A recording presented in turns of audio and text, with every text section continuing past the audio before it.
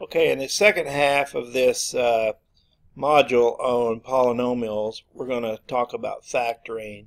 So before we get too deep into factoring, let's just remind you how to factor out the greatest common factor of a number. So let's take a look at these three terms here. What you want to find the greatest common factor here, we're not going to factor yet, we're just going to identify the greatest common factor. So if you think about all the factors of 24 and all the factors of 16, all the factors of 32, the largest factor that will divide into all three of those is 8. So 8 would be the greatest common factor. Now if there's variables involved, you have to consider the coefficients and the variables. So here the coefficients are 6, 9, and 12. And so the largest factor that will go into divide into all three of 6, 9, and 12 would be 3. But now we have to also decide what is the largest factor that can be divided into x squared, x to the fifth, and x cubed. Well, it's actually x squared, because if you chose x cubed or x to the fifth, you actually can't divide x cubed into x squared very well. But x squared can be divided into x to the fifth and x cubed. So putting those two together, the greatest common factor would be 3x squared. And then here, the largest number that will divide into 14, 35, and 49 evenly would be 7. And then the largest power of a that will go into a squared, and a would be a. And the largest power of b that goes into b, b squared, and b squared would be b. So put those three factors together and you get 7ab for the greatest common factor. Now, if a number doesn't really have a greatest common factor, that's sort of a misnomer. If you can't find a number that will divide into all three of the terms, then the greatest common factor would simply be 1. So actually any set of terms has to have at least the greatest common factor of 1. So that's how you find the greatest common factor. Now what you want to do here is when you want to factor out the greatest common factor from a polynomial, you have to decide first of all what is the greatest common factor of these terms, a cubed and a squared. Well, the greatest common factor of these terms would be a squared, because a squared can be divided into a cubed. So when you factor the a squared out of the polynomial, you have to think, okay, what factors would I be left with? So one way to do that is just divide each of these terms by what you factor out. So if you divide a cubed by a squared, you'll get a. And if you divide minus a squared by a squared, you'll get minus 1.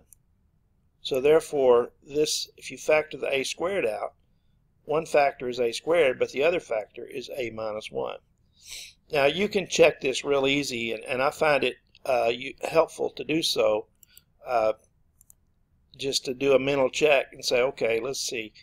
If I multiply this back using the distributive property, a squared times a should equal a cubed, and it does. And a squared times minus 1 should equal minus a squared, and it does. Okay, so that's just a mental check we can do. Now if you look at these two terms, the greatest common factor of 3 and 9 would be 3, and the greatest common factor of x squared and x to the fourth would be x squared, and the greatest common factor of y cubed and y cubed, of course, would simply be y cubed. And since there's no z in the first term, then z, we don't have a power of z that we can use. So now if we say, okay, what happens if I divide 3x squared y cubed by 3x squared y cubed? Well, I think that's obvious. I get 1. And then what happens if I divide 9x to the fourth y cubed z by 3x squared y cubed? Well, 9 divided by 3 is 3. X to the fourth divided by x squared is x squared. And then y cubed divided by y cubed is 1, so the y cubed disappears. And then you still have the z. So you get 1 plus 3x squared z for the other factor. And again, you can multiply back by distributive property and just check, to do a mental check to see if you get what you started with.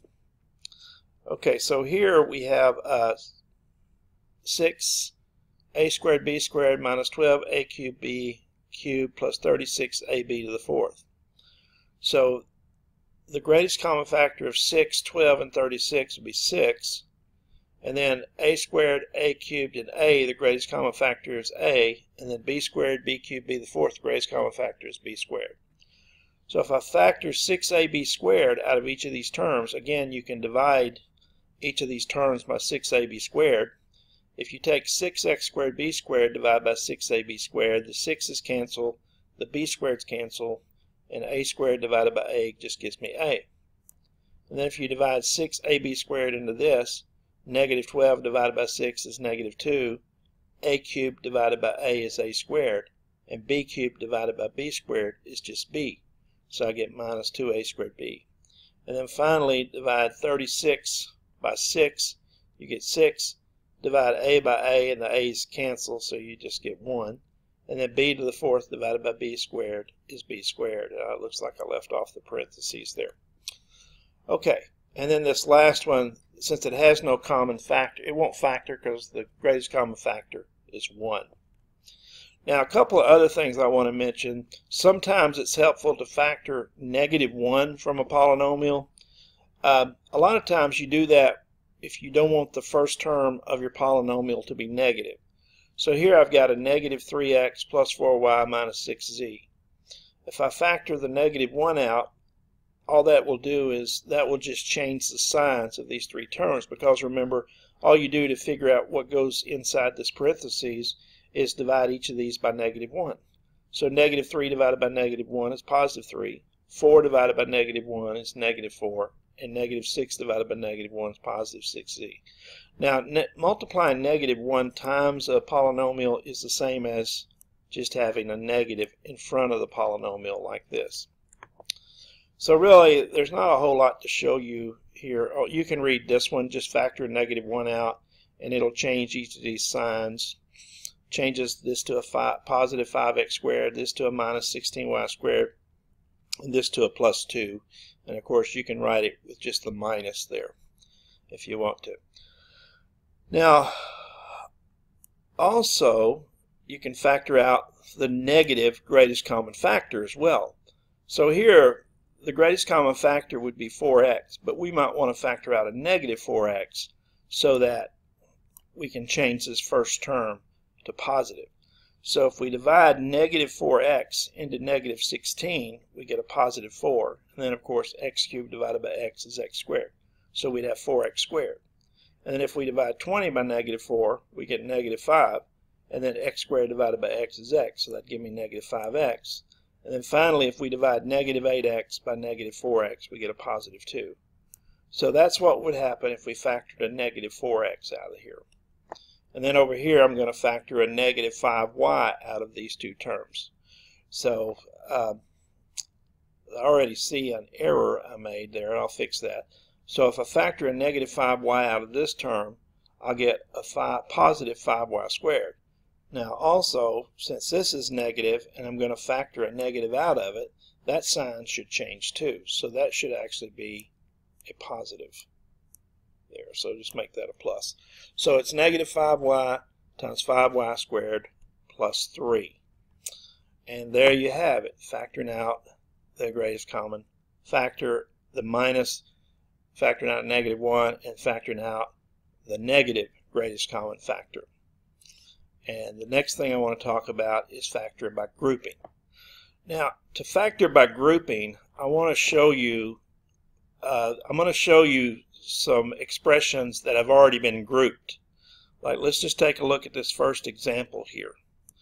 Okay, so here I have 3a times x minus y, and I have 2b times x minus y. Now, I highlighted the x minus y in red so you could see that in this term, this 3a times x minus y is the first term, the 2b times x minus y is the second term. So in this term, I can factor the x minus y out of each of these. But if I factor the x minus y out of the first term, I'm just left with 3a. And if I factor the x minus y out of the second term, I'm left with 2b. So that would be x minus y times 3a plus 2b by factoring the x minus y out. Now here you'll notice in this first term I have a 2x plus 5, and in the second term I have a 2x plus 5. But if I factor the 2x plus 5 out of the first term, that's going to leave me with a 4x. And then if I factor the 2x plus 5 out of the second term, that's going to leave me with a minus 3. So I get 2x plus 5 times 4x minus 3. And of course you can reverse the order since multiplication is commutative. Now, but really what we want to show here, usually you're going to do this when you have 4 terms. When you have 4 terms. And then what you do is you'll take these 4 terms and group them. So I'll group these 2 terms together, and then I'll group these 2 terms together over here. And then what I'll do is I'll factor out the common factor of these 2 terms, which is 3a. And so if I factor 3a out of those terms, I get x minus y.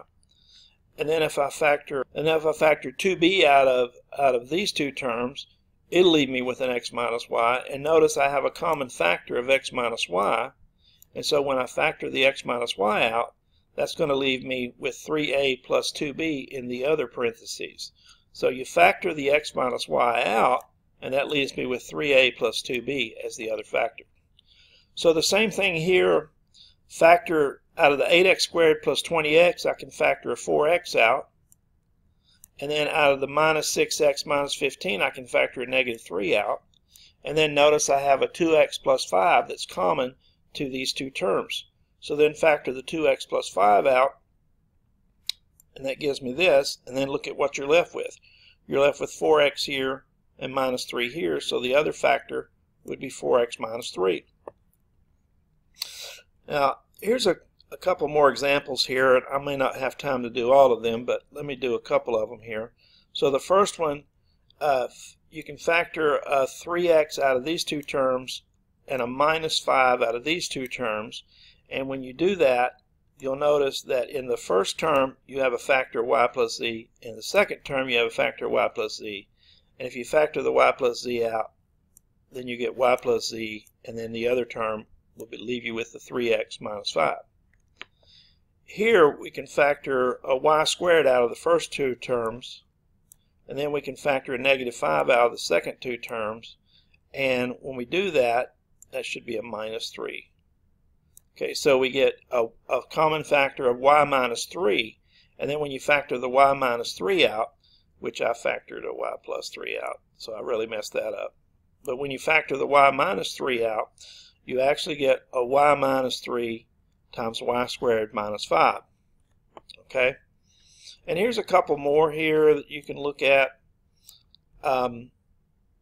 Here I factored a 9 out of these 2 terms, and that gave me a p minus q for the other factor. And here I factored a m out of these 2 terms, and that gave me a p minus q for the other factor. And the p minus q is the common factor, so if I factor that out, that's going to leave me with a 9 plus m. And then the last one here, if I factor, you'll notice here it's already factored, but it's p times m minus n. And notice that this one is minus q times n minus m. Well, if you factor a negative 1 out of this, it actually will change the sign of both terms. So let me factor a negative 1 out of that. And the reason I did that was because by factoring negative 1 out of this, it makes that m minus n. And that way I have a common factor there, because I have m minus n here and m minus n here.